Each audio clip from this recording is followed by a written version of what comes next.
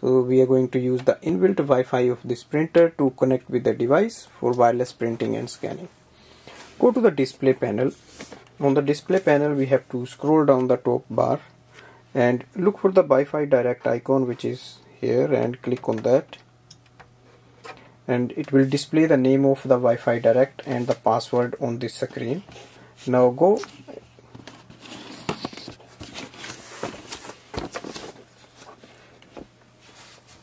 to your device. For example, I have an iPhone here, and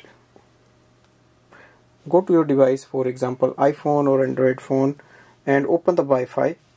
You will see the name of the printer is here. Click on that.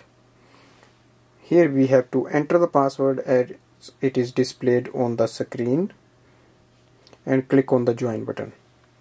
So you will see your printer is connected with the Wi-Fi here.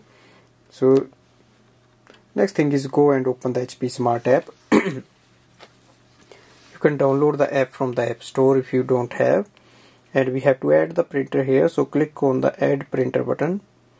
On the next screen we will see the name of the printer. Click again and it will add up instantly here.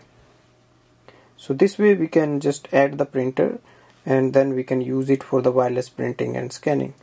Thanks for watching.